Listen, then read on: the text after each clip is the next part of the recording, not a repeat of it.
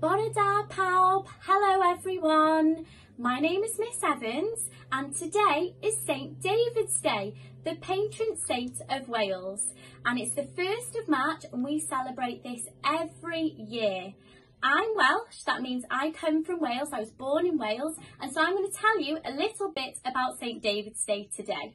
So who is St David? He is the patron saint of Wales and he performed miracles. He talked all about Jesus, all the stories about him to lots of people when he travelled, and he was able to help his old teacher be able to see again because he was blind, and it was a miracle. On this day, on St David's Day, Welsh people wear Welsh dresses, mainly children. And they look a little bit like this, and the girls will wear this with a hat on top as well. And this dress has a daffodil on, and you might see a lot of people wearing daffodils on St David's Day. You'll see me wearing one, that's for sure. And then sometimes people dress up in the parades as dragons, because we have a dragon on our flag.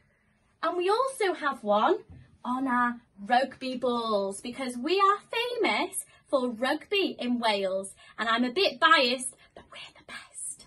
So rugby, that's what we play. We're not so keen on football, or not very good, but that's what we like to play, rugby. And we wear a daffodil, and I'll tell you why, because our national emblem is actually a leek, but the Welsh name for a leek is Cenhynnen.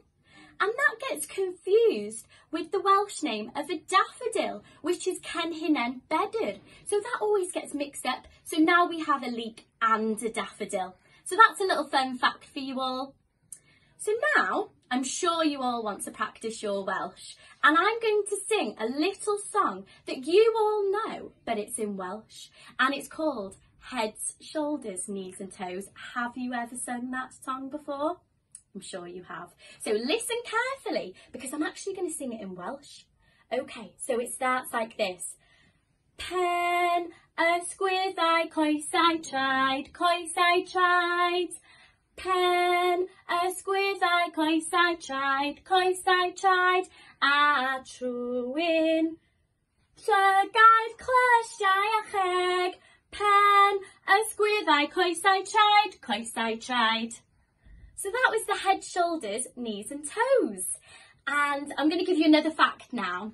The longest named village actually comes from Wales, and it sounds like this is actually where I am from. This is where I was born, and it goes like this. It's the longest name, and I want you to see if you can try and copy me after I've said it. So it goes like this. Llanfair Pwllgwyngyll go gerwch yn drobl Llantysilio go go go. Yes. That's a real place. It's where I'm from. It's a tiny little village with a tiny little platform that has the full village name going all across it. And I'll say it one more time for you, and I want you to see if you can send me a voice note or a video back of you saying it, or having a go at least. So it goes like this. Llanfair Pwllgwyngyll go gerwch yn drobl Llantysilio go go go. So have a go to see if you can do that. So that's everything. I'm going to say a big goodbye. Hwyl fawr pawb, hwyl fawr, and I want you to send me in all the facts that you've learned about St David's Day into the responses, any activities that we send you in the link. I want you to have a go at them, or even just trying to say a few phrases in Welsh. And the main one, St David's Day, Dydd Gŵyl Dewydd Sant. Bye!